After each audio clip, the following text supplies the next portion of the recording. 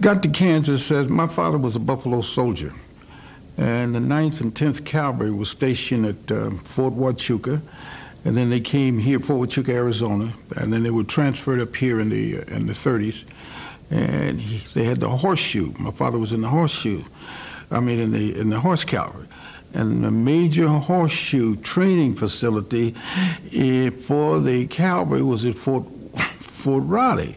So my dad used to have to come up and get his training, and he eventually became a trainer. He was considered one of the best horseshoers in the whole cavalry. Okay, and so he finally got transferred up here, and then we moved here in 1938. Well, it was kind of like any military brat. They were constantly moving my father around, and I would go from one town to the next, from one elementary school to the next. By the time they got through bouncing me around, I couldn't spell my name, let alone understand what they meant by phonics. So they finally, after going to California and kind of living with whoever would keep me, I used to roam up and down Central Avenue, which was the black side of Los Angeles. And of course, the people you emulated then were the street hustlers. So what you saw were pimps, prostitutes, gamblers, hustlers, you name it. And those were the only places we could go. And I used to be a shoe shine boy. I shined shoes on the corner of 12th and Central Avenue in Los Angeles, California. And I would often get to see such people as Henry Armstrong, the great welterweight fighter, Jack Johnson, who was at one time the heavyweight champion of the world. And on that side, I got to see Kenny Washington, who was a great football player at the University of UCLA, and Jackie Robinson and all those guys. I was just a kid when they were getting ready to go through school. So they influenced me. Although I was in a horrible immediate environment, we had the ambition to go to the Coliseum and watch Jackie Robinson and Kenny Washington and all those guys, and one day visualize ourselves being there. So I got a desire to go to college, not to get an education, but to play football, because that was my ambition, and I got to see Kenny Washington do it. I got to see Jackie Robinson and Woody Stroh and those guys. So that was kind of the influence. I used to go out to the Coliseum at the UCLA, at the USC, and watch them play. And then the other part was they would come over to the playground. Kenny Washington, Jackie Robinson would come over to the 38th Street playground in L.A. and teach us. And that's when I began to learn that these are just a fleeting moment of personal attention from a person like that could give you the seeds, coupled with your mother and father drumming it in your head, get an education. These guys validated getting an education. So that seed kind of planted, and there was never a time that I can remember that I didn't intend to go to college.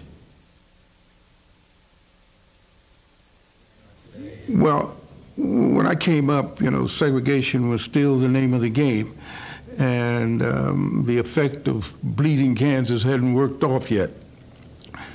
But interestingly enough, Junction City was one of the most desegregated, I won't say integrated, but one of the most desegregated communities in the state of Kansas because of all the troops that were there. The 9th Cavalry, the 10th Cavalry, and other black troops. So there was a level of openness that existed in Junction City and in and around Fort Riley and Manhattan that didn't necessarily exist anywhere else in the state. So, but the other part was there was no social environment for kids who were in high school. We'd have to go down on 9th Street, which was a gambler's den, to be candid frank. There were about 8 or 9 places that you gambled all day and all night, and those were our only places for recreation. So I kind of came up with a kind of a mixed agenda. Wanted to go to college, wanted to play football, but also wanted to understand the hustler's life and the gambler's life. And it was kind of interesting. People would look at me from Junction now, particularly when I went to Washburn and then went on to go others. They'd look and say, we used to see him down here on the crap tables every night. I can't believe he's going to college. What's he going to be doing going to college? They got to be kidding. That guy's got a hustler. That's what he's going to be. But that wasn't the driving force. But I learned that life. And when I say I learned that life, I learned the negatives. And if you want to call it a positive, I'll say the negatives and the pluses. And the pluses never appealed to me because you constantly were looking over your shoulders to see if you're going to get arrested. And if you weren't going to get arrested, then to see if a guy who watched you win big on the crap table wasn't laying around the corner waiting to rob you. So that life never took hold, all right? And as a result of that, I was able to constantly focus on going to school. Although I went down on the crap tables at night, I get them to go to school the next day. That's what baffled folks. I'd be at school and I'd have my homework done. And I was in good shape. I could run 100, 220 in the quarter. I could do it all. So it was kind of strange, but no one down on 9th Street, that Hustler's Dive area, no one down there thought I was going to go to college. And they thought it was the greatest joke in the world when I went. And finished, they couldn't believe it. But that was the drive that made it possible. And I think there are kids that are doing the same thing today, but the difference is they don't have anyone in that milieu who gets away from it or keeps it at a distance so that it doesn't dominate them and control their hopes and aspirations.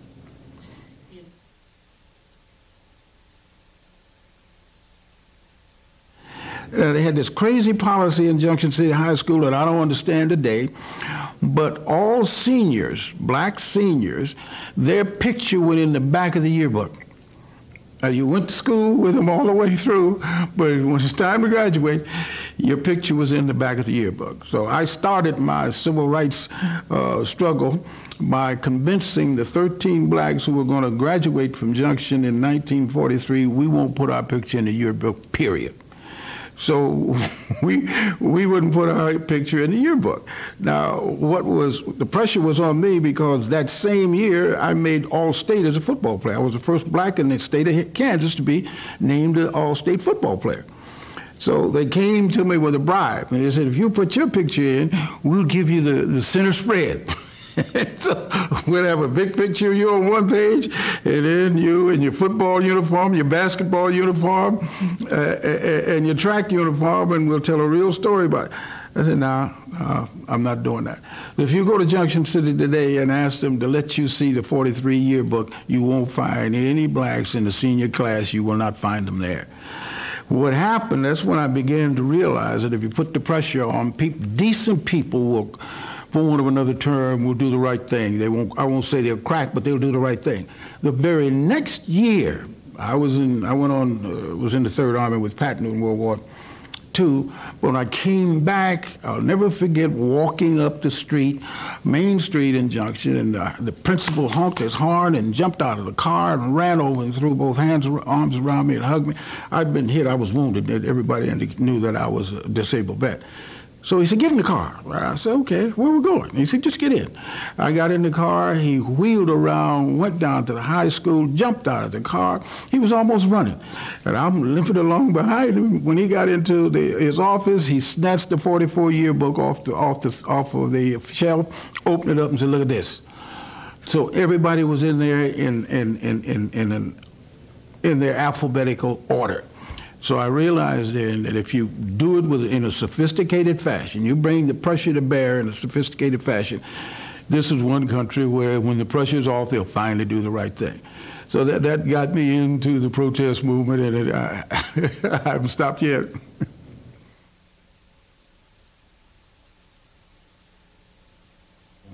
I got hit March the 21st. I got hit in the chest, and a bullet came out of my hip. And of course, one of the things we learned then is the little kids that we gave chocolate and cigarettes and all those good things, we had to run the gauntlet. The Germans said if we can kill off their supply line, the troops are way out there. If we can kill off the supply line, then we got them. Well, the Red Ball Express object was to get the supplies up there, shells, food, whatever they needed. Little kids, you'd give candy and cigarettes and whatever in the daytime. At night, those kids were pulling the mines up on the road. So the little kid, and they were very nice, great big smile on their face. After the sun went down, you see you in a truck, you can't turn your lights on. And you're running the gauntlet. So a truck is leaving every 5 minutes, sometimes a little longer than that, so that if one got hit, it wouldn't stack them all up. And if you try to go off the highway and go around, you'd run into minefields. So you had to stay on, and if you stayed on, you couldn't see the mine, you'd run out and blow your truck up. We had no idea that was what was going on. But on March the 21st, I took small arm fire in the chest and came out. And you see, you couldn't have your lights on. You had to have your mirror up, your windshield up, so because it would throw off some kind of reflection.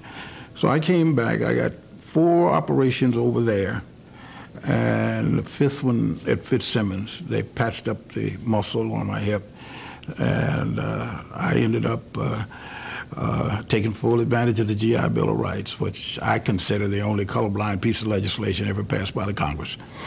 And that enabled me to go. I knew I could go to college then. And I went to Indiana University first, made the ball club, couldn't find a place to live. And in the meantime, a former high school coach was here in Topeka. And he called me from Indiana and said, "You're not going to like it there. Why don't you come on back here?" So I came back, and they had arranged. I had a wife and 2 children then, and my wife was pregnant with another child. So when I came back, they found a place for me to live here, and I enrolled in Washburn. And going to Washburn was the greatest decision I ever made. Greatest decision I ever made.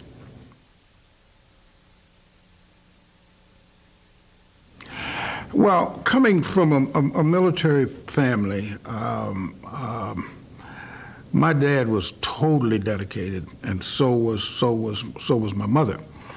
And in my case, we had hopes that although my dad had fought in World War I and nothing changed, for reasons that I can't really put my finger on, we in my generation had hopes and believed that it would change.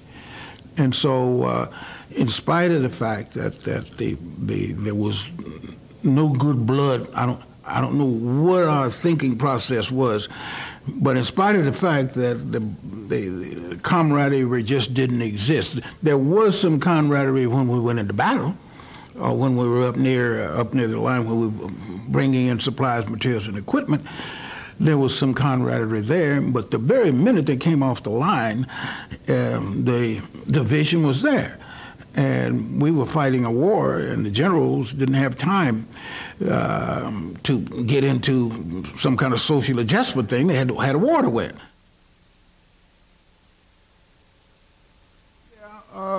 Baltimore, of course, Baltimore is segregated. Remember now, Baltimore is segregated by statute. The state of Nebraska was segregated by statute. Yep. So there was no hotel I could go to, no restaurant I could go to. No. So it was strange for me to be there. But they were in trouble and needed help, and I could catch and run. So you have an attitude among athletes, we will work together, practice together, and play together, and hopefully win together. But when the game is over, he goes his way and I go mine. And so the race thing in terms of camaraderie never became an issue. The issue was, does he have the skills to help us be a winner?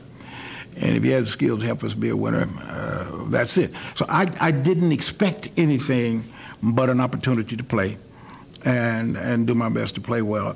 Once you got through taking your shower or whatever it is, you put your clothes on, walked out the door, you went one way and they went the other. And that's kind of the way it was. Art Donovan, who was one of the tackles, Art and I got along pretty good. Y.E. Tittle was the quarterback, and Y.E. and I got along because I was his receiver. But it was a personal relationship thing, not necessarily one that encompassed the whole team. It's difficult to describe. But during that first wave of blacks into the professional athletic field, whether it's baseball or football, it was more tolerance than acceptance. I tolerate him because he has a skill we need to be a winner. So in environments and situations where I have to tolerate him, I tolerate him. If once that's over, then if we have enough of a relationship to go into a camaraderie relationship after the game and go places together, then so be it. But it's all about his ability to contribute to this team, and that's it. And that's not the case today at all. That's what's been interesting, is to watch the transition from mere tolerance to camaraderie. These guys are friends now. They pull for each other. They play. It's a great thing to see. But that's what it was when we first broke in.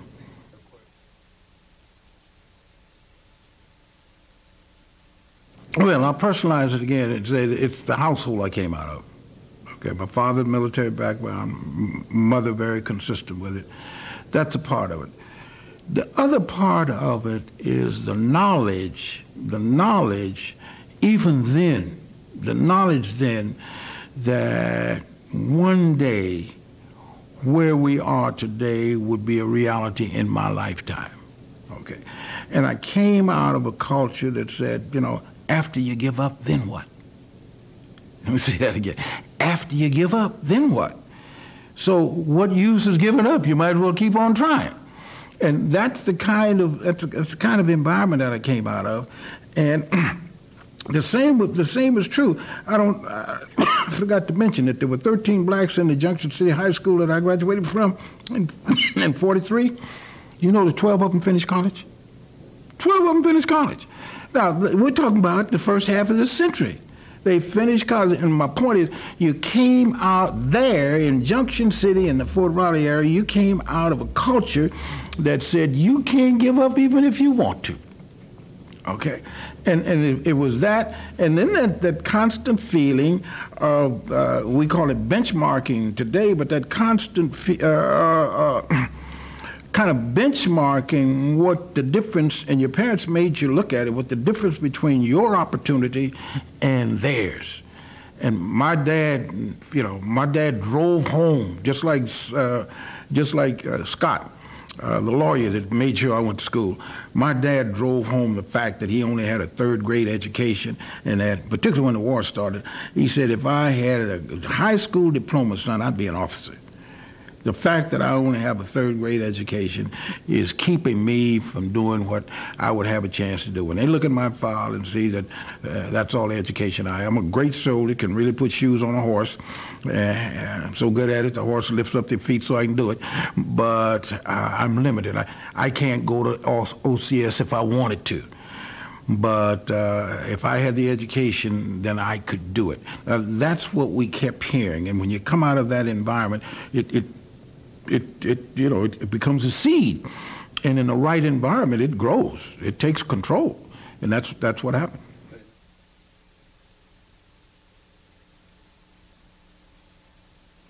The assumption was that if the federal government spends money, that somehow those federal tax dollars that are paid by everybody will employ everybody. The Wharton School of Business said, let's take a look. So they did 27 studies on America's basic industry to show what the employment policies, practices, and procedures were. And it turned out that that wasn't the case at all. That wasn't the case at all. Now, when I went over to the White House to talk to Nixon, instead of going over with a good, strong argument, I simply went over with a synopsis of what those 27 studies said. And I had a book with me, in fact, I got it over there now, called Manpower Needs and Goals for the Decade of the 70s. Well, Manpower Needs and Goals for the Decade of the 70s says that the different industries that were going to grow in huge percentages. And behind that, it said, we will have to recruit from overseas. because if we put that much money in the market, it's going to drive up inflation, because there won't be enough growth in the labor market or in the workforce to keep that from happening. I took those studies in that book over to the White House and sat down with Nixon's staff people and walked them through the findings of those studies. They asked, where's your data, Art? What's your authority? I said, how about Wharton School of Business? They said, what? I think that's the number 1 or number 2 business school in the country, isn't it? Yeah. Okay, here's what they say that our industries don't do after they get the federal contract. And here's the reason we're allowing 800,000 people a year to come into the country, because we haven't been willing to educate and train those who are natural-born American citizens. At that point, Nixon was ready to sign off on affirmative action. That's how I got it started. That and national security. I was able to convince Nixon that quality human capital is a national security issue and has very little or nothing to do with social justice. He understood that. And that's an easy case to make. Yeah.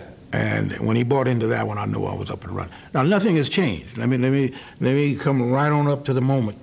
Nothing has changed. In fact, if ever human capital was ever a national security issue, it is a national security issue in post 9/11. We have lost the option. If we're going to have a workforce that's capable of holding its own with any other competitive country, much of that workforce is going to have to be homegrown. We cannot just go gilly-galling around the world and recruiting people because they have a skill and think they love America. If there's anything we know now, as a nation as a whole, if there's anything we know for certain that we are not the most loved country in the world. We know that. Which means then that the coming Michigan case is coming at the right time, because it's clear now. It's clear now, with 67 major Fortune 500 companies filing amicus curiae briefs in support of affirmative action. When I issued affirmative action 33 years ago, come this June, not a one of those companies filed an amicus curiae brief supporting it. Not one. When I issued that order 33 years ago, the AFL-CIO fought it tooth and nail. Today, the AFL-CIO is filing an amicus curiae brief in support of it. 14,000 law students are filing amicus curiae briefs in support of it. They know something that somebody else doesn't know. Namely, Fortune 500 companies now know that minorities and women make a major, major contribution, not only to that company's bottom line, but makes it possible for them to compete in the most competitive global market that humankind has ever seen. Winning that battle, there can be no doubt about it. We must, Washburn and other schools must now produce a workforce that can keep America free, that can keep America secure, strong, keep it secure, keep it prosperous, and assured of a promising future. The kids we're teaching right now, that's their mission. I was with the delegation to the UN for the 26th session.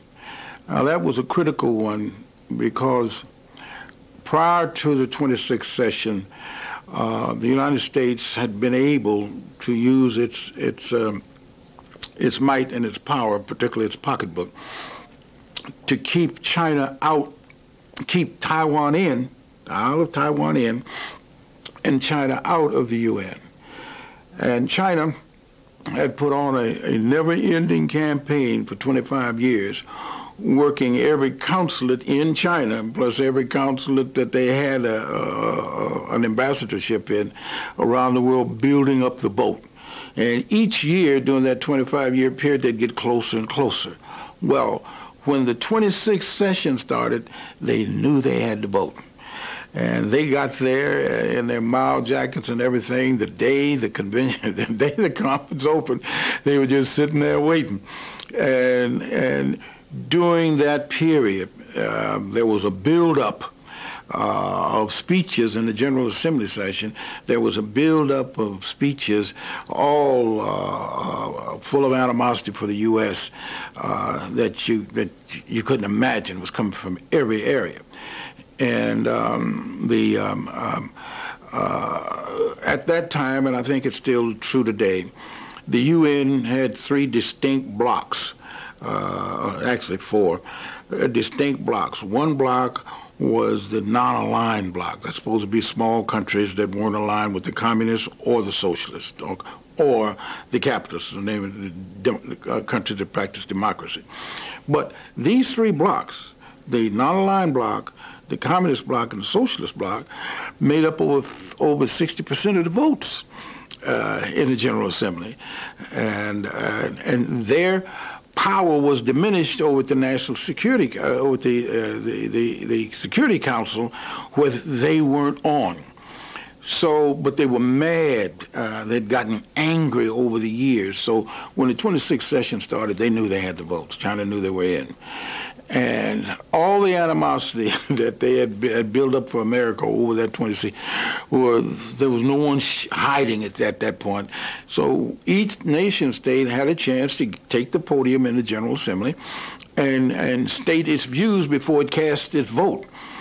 To let China in. So from the day the curtain went up in September all the way to the date of that vote, all we heard was a tirade of charges against the United States by one or more of people from these three blocs that I just mentioned. That's the one they sent me to.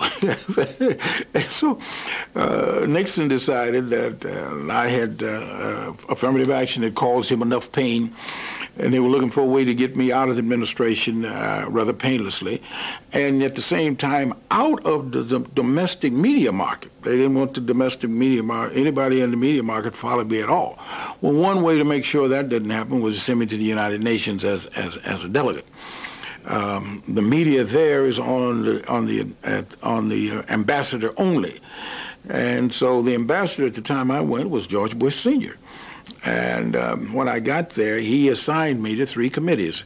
One dealing with economic development in underdeveloped and developing countries, two, the environment, with special focus on the ocean, and three, the committee to end all forms of discrimination. What was interesting about the last one, ending all forms of discrimination, the members of the three blocs I told you about a moment ago had done their research on me and the programs I supported. So they knew all about the problem that I presented for the administration over affirmative action, and they pretty well knew that I really took the country to the woodshed, so to speak, over the need for affirmative action. Anyway, they had a policy there in terms of the U.S., and the policy was we didn't control the machinery then, we don't control it now. So we just could present somebody to speak, but the people who controlled the different committees decided the order in which you spoke. So if you were an American delegate, they would assign you in a way, in my case, I'll be specific, in my case they assigned me so on the third committee dealing with racism and eliminating racism from the global scene. They assigned me so I'd always be speaking behind anywhere from 5 to 7 people who are anti-American. And those people would always pose questions for me to answer when it was my turn to speak. And I'll give you an example. While I'm there, Attica was going on, the riot at Attica. So while I'm there, they had all the data regarding the imbalance of blacks in prisons and the imbalance in law enforcement in black neighborhoods.